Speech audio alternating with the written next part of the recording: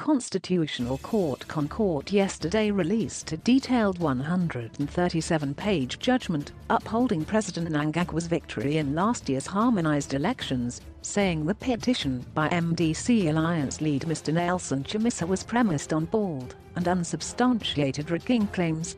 Chief Justice Malema, who heard the petition with 8 other judges, found no fault with the conduct of the election. Mr Chamisa, who lost the election to President Mnangagwa, challenged the validity of the election which he claimed was rigged in favor of President Mnangagwa. Mr Chamisa raised a host of allegations, including alleged vote buying, ghost polling stations, denial of 40,000 teachers of the right to vote, skewed media coverage by the public media and inflation of figures, among others. Chief Justice Malema said the onus to prove the irregularities lay with Mr Chamisa, but he failed to convince the court. In the final analysis, the court found that the applicant failed to place before it clear, sufficient, direct and credible evidence to prove the irregularities he levelled against the Commission. He also failed to prove the allegation of electoral malpractices he levelled against the first respondent. The applicant did not prove the alleged irregularities as a matter of fact. It would be unnecessary in the circumstances to ask and answer the question whether the alleged irregularities affected the result of the presidential election, ruled Chief Justice Malema.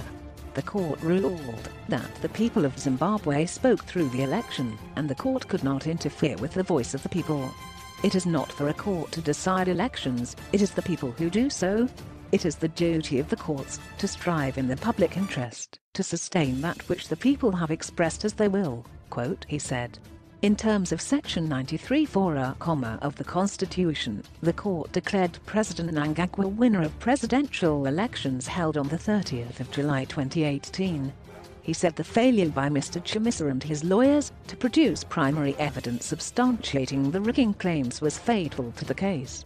The best evidence in this instance would have been the contents of the ballot boxes themselves. That is the primary source evidence.